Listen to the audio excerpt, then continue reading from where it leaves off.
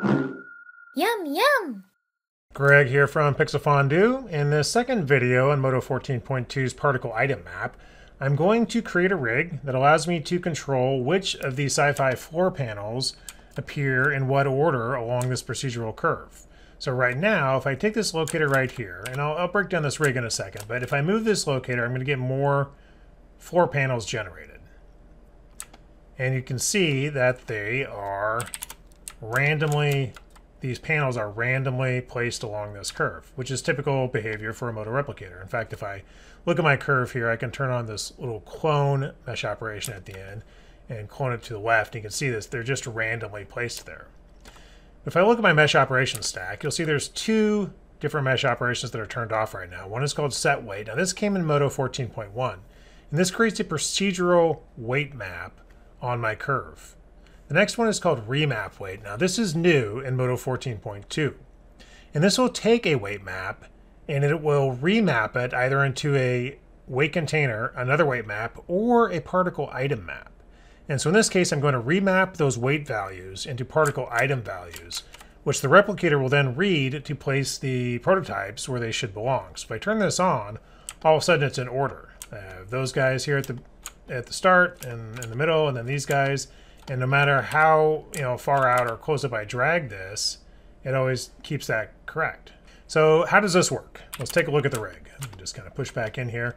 And to start, I'm going to hide my replicator there, and I'm just going to pop open the schematic. And in my curve, I'm going to turn off some of these mesh operations here. I'll accept this bottom one called create polygons. And so let's take a look at this. We've got these two locators, one at the beginning here and one at the end. And I'm feeding those into a node called locators to array. You can just find it right in here on the array nodes. And so you've got locators to array right there. And all that's doing is it's reading the positions of these locators and putting them into a list. And I'm feeding those positions, or that list of positions, into the positions slot in the create polygons node, which is the first mesh operation on this curve mesh item. And what that'll do is it'll read the position of this first guy, put a point there, read the second position of the second locator, put a point there, and I am telling it to draw a curve in between them. After that, to get some more vertices on the curve, I'm going to add a curve rebuild mesh op. Now I'm going to turn this on, and you'll see a bunch of points there. This curve rebuild mesh operation has a point count channel that allows you to determine the number of points in your curve, but I have that rigged up to the position of my locator. And here's how this works. So I turn my replicator back on. Let me turn off these verts there. Each of these floor panels is 1 meter in length. So for every meter I move out my locator, I want to add another point.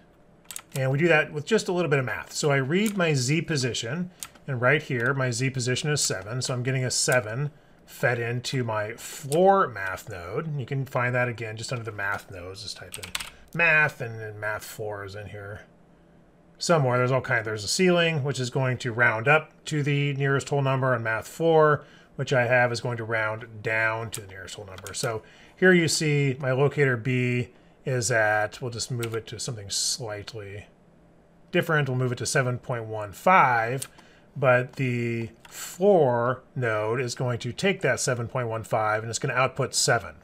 And then I'm going to add one more digit onto that with this add node. So I'm just adding 1, and so it's outputting 8, and it's putting that into our curve rebuild point count. So I always have one extra point. So there's 1 at the beginning and 1 at the end. And as I drag this node out, you'll see these popping in and out as I approach another whole number.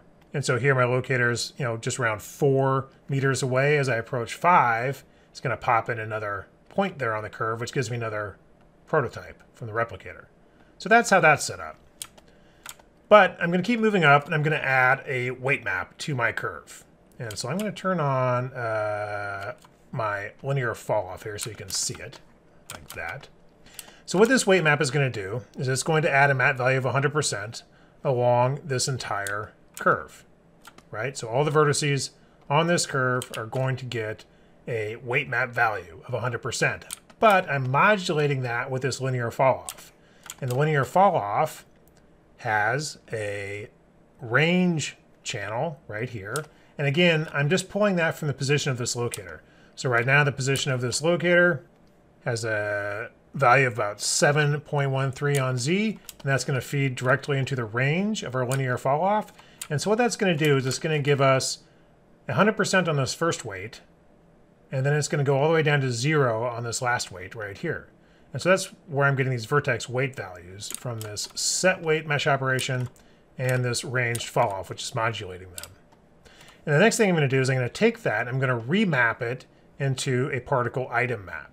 So I'm reading in this weight map. I just type in the name of it. So I called this one weight. You can see it over here, weight. And I'm going to remap it into a particle item map. I'm going to call that P item. And I'm just going to have a linear value here. Now I can adjust this. In fact, if I turn on my replicators here and you see me adjust this little gradient here. In fact, let me just open it up into a large one. Right now, it's just a linear map. So a weight of 1 gets a particle item value of 1. A weight of 0 gets a particle item value of 0. But you can remap this however you want. See how I'm doing that? And the prototypes are changing. Well, let's keep it linear and predictable. Whoops, 100% right there. You can also do it with curves. So if I turn that back to a curve, I can, do whatever I want with it. So there's a lot of control there. And that remapped weight is now in the particle item value on that curve. And what's happening is I'm feeding the curve into the replicator as a particle source. And I've got this group right here of the floor panels being fed in as prototypes.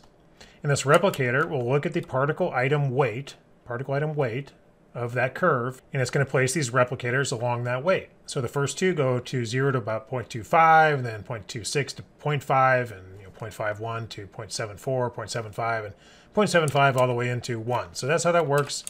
And if I want to clone these guys over once or twice or 3 times or whatever, in fact, let's just add one more for the heck of it. That clone is picking up those weight values as well, because the weight values are happening first, and the clone is happening after that. So that's how that's working. And so it's just a really simple rig where I can adjust the length of this curve here. But I have a really predictable situation with my prototypes. And again, I can just rearrange these if I want to in the tree here. So if I want the purple one in the second position, I just move it down here, again, the second position. So there's all kinds of applications for this, and it's a really interesting and fun new feature in MODO 14.2, and I hope they expand upon it because I can really see myself using this. Yum, yum!